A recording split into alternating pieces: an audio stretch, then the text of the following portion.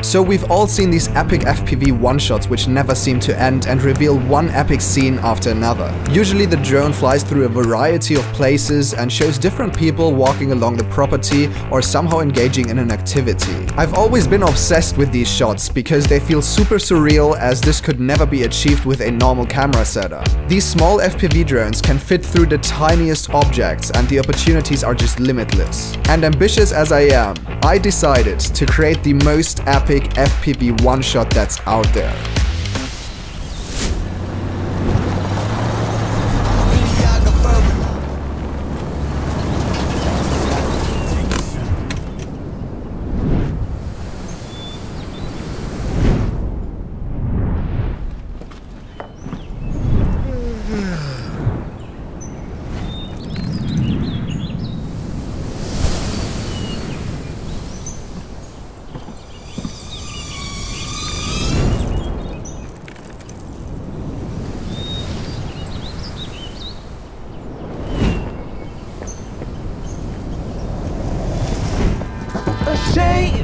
Think something new under the sun.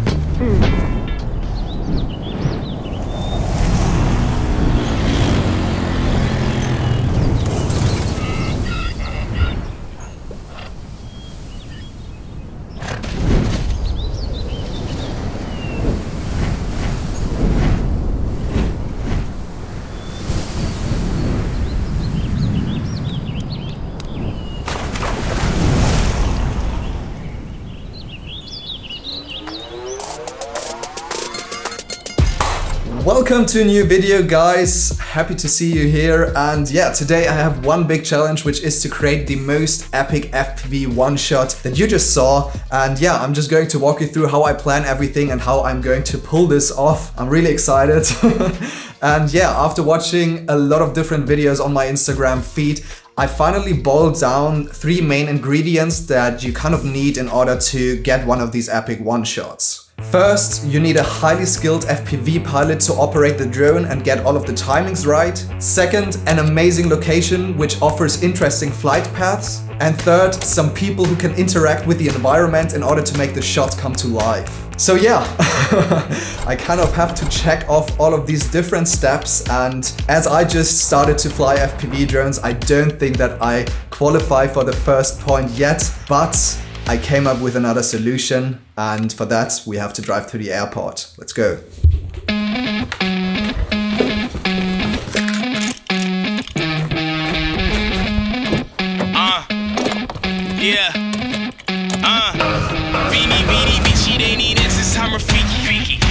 Try me, so I put them underneath me. I do not surrender, choose, kill me now, free me. We arrived. Let's see if they're already there. Got an army full of gladiators. What's going on? Hey man, how you doing? Honestly, there ain't enough power on your roster. You and your mind, boy, you're just some flash mobs. Alright guys, so I'm here with... Just arrived and he already is busy. Ich ruf dich gleich zurück. Just say something. Hello YouTube. So, Phil and his friend Boris just arrived. And yeah, if you've watched some of my latest FPV videos, you already know who this guy is. The best FPV pilot I know. Maybe you know only 2, so... Yeah, I don't know too many. So it's you and me. But I think that Phil is the perfect guy to pull off this one shot, so we're just going to drive back to the finca and then we're going to talk through everything. Yeah, let's do it. He doesn't even know what I've planned. On the drive back home, I explained Phil and Boris my plan of capturing the most epic FPV one-shot, and obviously both of them were down for it. There's another one. They're not as hyped as usual, to be honest. So now, as I teamed up with the best FPV pilot I know, it was time to check off the second point. An amazing location.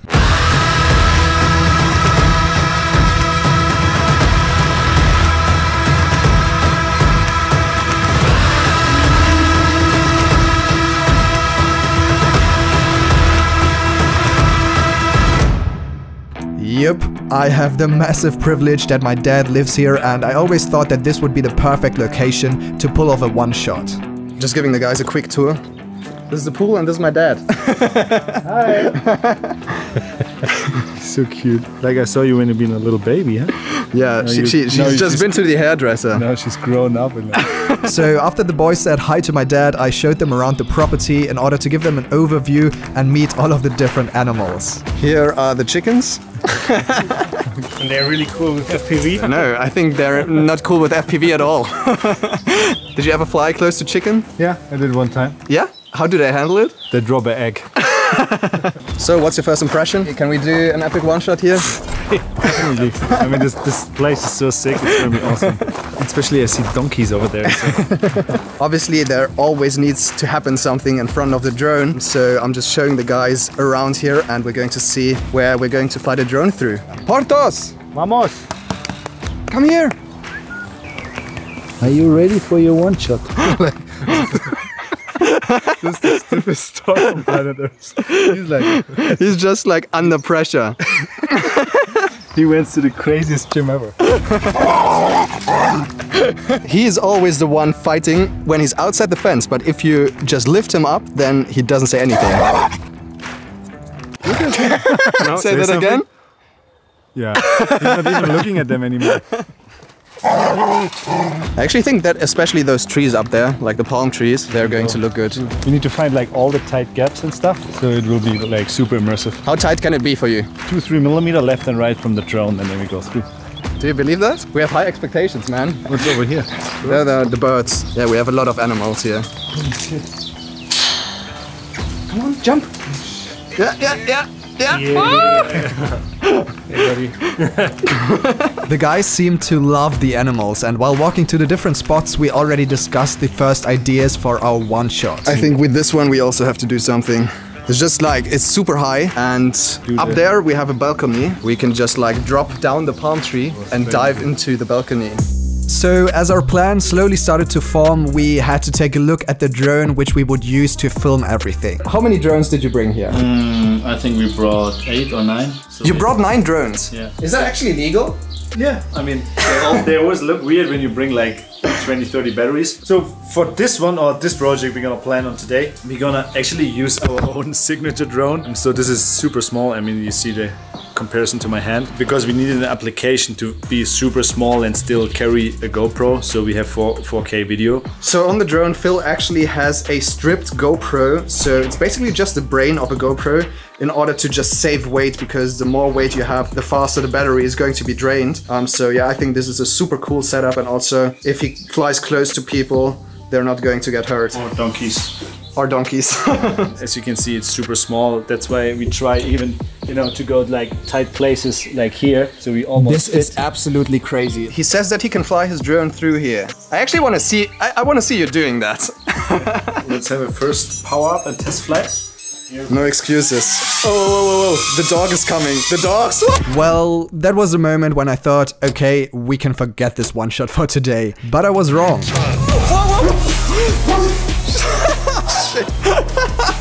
The dogs are going crazy.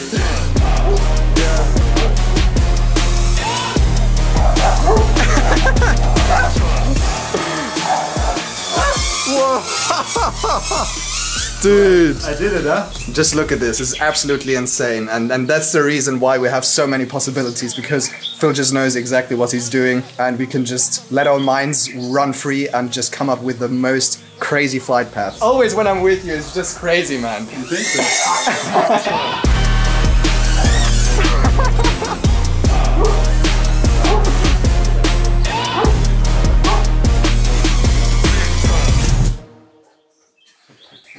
Did you see that gap like doing first try? Yeah, not bad, man. He's like super exhausted. So now that everybody had their fun, it was time to get to work. And pretty quickly we discovered the first problem. So we're just going on the roof right now to hopefully have a better overview.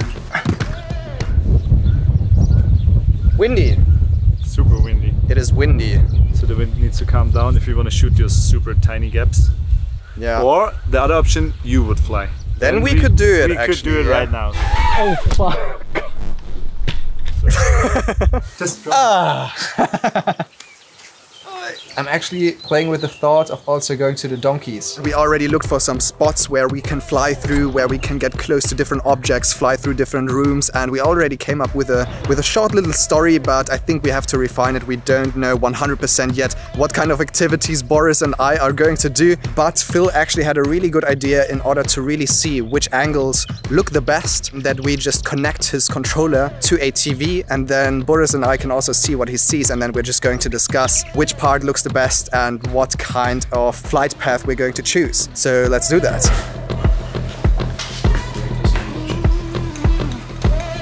Do we have a little bit of room for the pilot against the game? This is so sick. I never tried it, but did you do this one here? Going through the chimney? Yeah. No. Wow! Whoa. So we were thinking about going like through that door and driving through there with the car, and then Phil goes through the car, going up here and inside the house and flying through the house, coming out on another balcony. And then we have to think what we're going to do afterwards. But there's like 1 million possibilities to crash here. It's insane. Yeah, right? I mean, you have to make risky shots to get cinematic shots, right? After seeing the whole location from above and picking the most beautiful spots, Phil and I walked along the different spots to come up with a story and think about the different activities which should happen in front of the drone. The plan is coming together.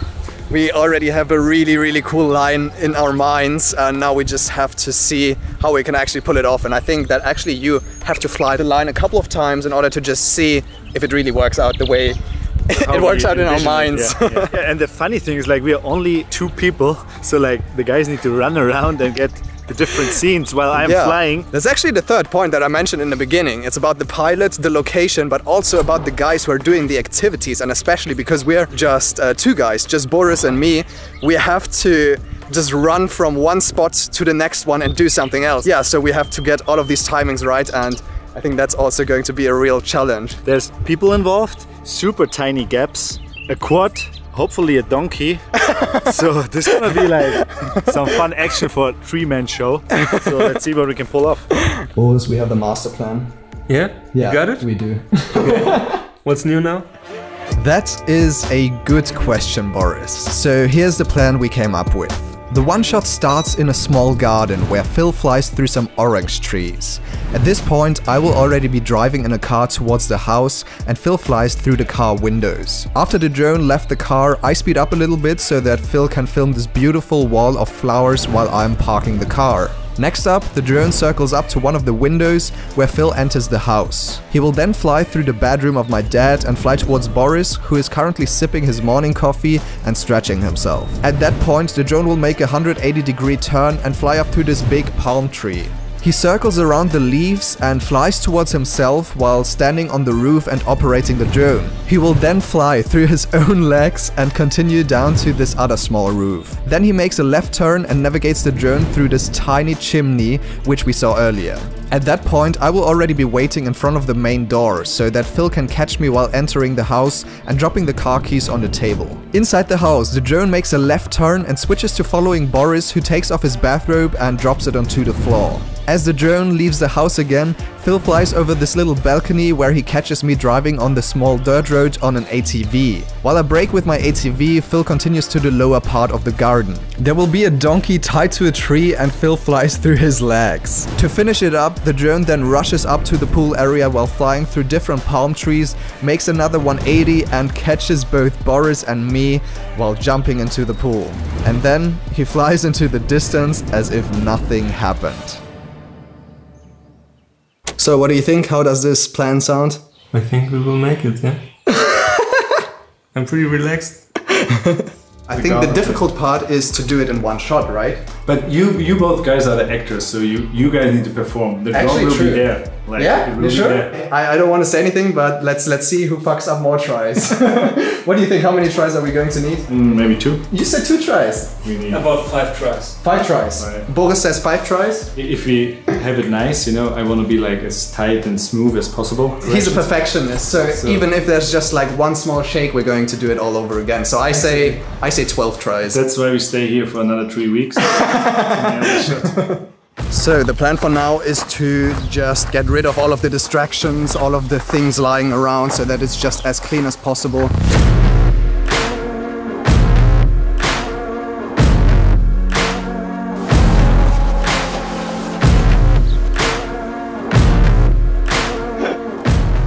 He's renovating the whole property here.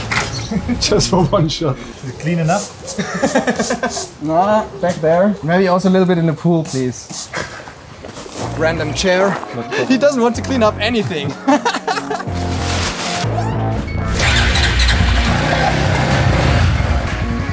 So this quad is also going to be a part of our line. The plan is to catch myself when I'm driving with the quad. Let's just put it in place and we're going to practice all of the different steps now.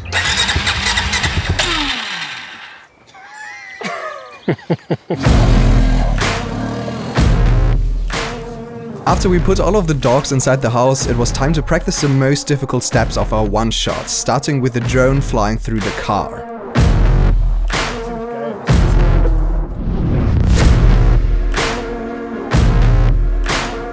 That's just a gap that Phil has to come through while I'm driving here.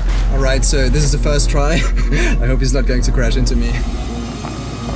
We tried it a couple of times in order to match the speeds of my car and the drone, and after a few hiccups in the beginning, Phil was able to get through the windows all the time. So what do you think? Looks good? It's gonna be good. The only tricky part right now is the wind, because like with those tight gaps, it's like... Alright, up to the next spot. Next up was the balcony scene. It was really important to practice this one as Phil needed to see the flight path inside the house. Phil's skills are just absolutely crazy. Look at him. Yeah, I think that's a good time to mention to check out Phil's Instagram channel.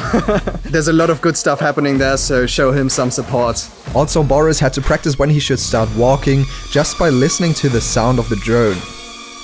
So, outfit is good? Yeah, a little bit tight in my As Phil needed to have the best possible reception while flying along all of these spots, we had to find the perfect location for him to stand, which turned out to be the roof. His idea is to just stand on the top of the roof and fly through his legs. It is quite difficult for Phil to hide as he needs to have connection to the drone all the time. So we were thinking, okay, might as well just put him all the way in the shot and fly through his own legs. So we're gonna give it a try.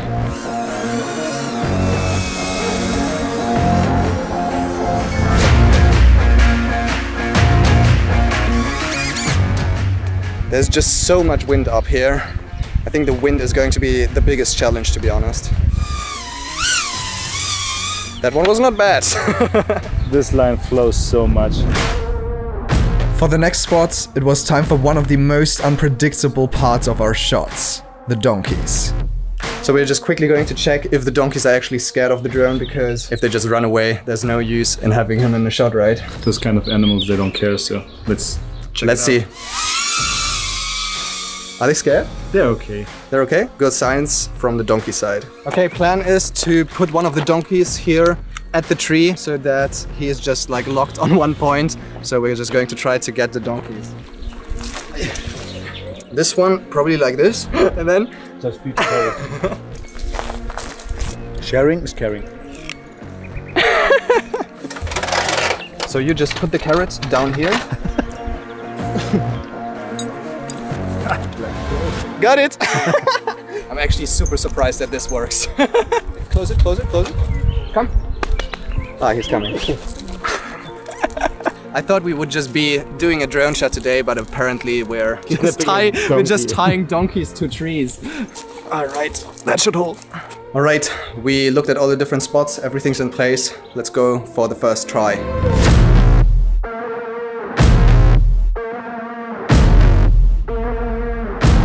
So in the first two tries, Phil tried to become as confident as possible in order to fly through all of the objects without any shakes. But pretty quickly we realized that with this one shot we faced not only one but multiple challenges. Besides the insane difficulty in terms of navigating the drone and the unpredictability whether or not the donkey would play along, both Boris and I had to get our timings right, and trust me, those timings were tight. After I parked the car, I had to run to the entrance of the house where I waited for Phil. In the meantime, Boris stretched himself on the balcony, and as soon as the drone returned from the palm tree and he wouldn't be visible anymore, he had to run all the way downstairs in order to be in the living room before I entered the house. After dropping my keys onto the table, I had to run as fast as I could into the garden, where I would hop onto the ATV and drive off. While Phil was flying under the legs of the donkey, Boris walked towards the pool where he waited. For me, this was a time to really hurry up, as I had to get off the quad, run up the small hill, take off my shirt, take off my shoes and wait for Phil's countdown to jump. With all of these timings, everything needed to be absolutely perfect in order to get our shot. In the third try, Phil crashed into the car because of the wind, and in the fourth try, my ATV just wouldn't start. It's pretty difficult, like especially with the wind and like all these different scenarios. It's crazy. So we watched back some of the shots and discussed how we could make things easier for us. What we are going to change is that the quad is going to be on already when I come down, so I just have to push on the throttle and it drives. But don't waste any time, the light is going on. So let's go! In the fifth try, everything went as planned, except for the donkey. So Phil actually said that the timing for this one was absolutely perfect, but the donkey didn't want him to go through his legs, so he just cancelled it. But I wish we would have just jumped. Phil is a perfectionist. Let's go for the next try. And then, in the sixth try, after joining forces at the airport, coming up with the perfect flight path, preparing our drone, almost being caught by our dog and tying a donkey to a tree, all of us got our timings absolutely perfect.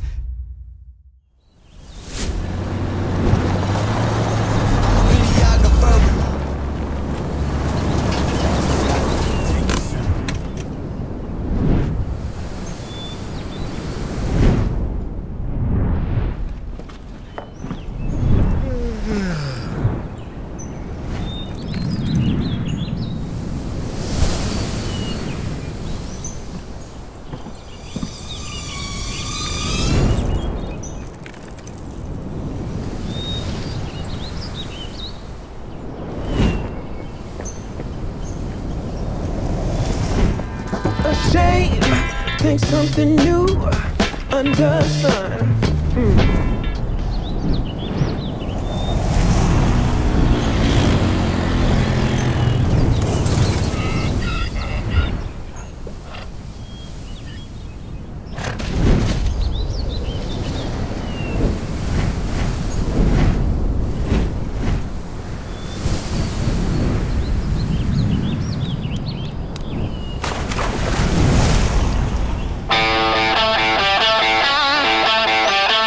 I think we got it. I think we got it. Phil! Do we have it? I think we got it. We got it! Dude, that donkey one was like so close. Holy shit! We got it! Oh my god, that was so much timing. On the one earlier, my ATV just died when I jumped onto it, but for this one, it worked out pretty well. Holy shit! Was hat gesagt, im nächsten Auge runter, Honestly, it just felt so good jumping into that pool because we had a couple of tries and Boris and me, we were just standing down there and we were like, can we jump? Can we jump? And he was always like, no, no. But for this one, hell yeah! So, now it is the next day, and yesterday we still stabilized the clip in Real Steady to make it look really smooth, and overall I'm just super stoked with how this clip turned out. Because everything just went to plan, everybody got his timings right, and even the donkey played with it. So yeah, huge shout out to Phil and also to Boris. You can find a link to their Instagram accounts in the description, and let me know in the comments if you liked how this one shot turned out. If you don't want to miss out on any of the upcoming videos, you can subscribe and also turn on notifications. And I'm going to see you guys in the next one. Bye bye. One thing I won't do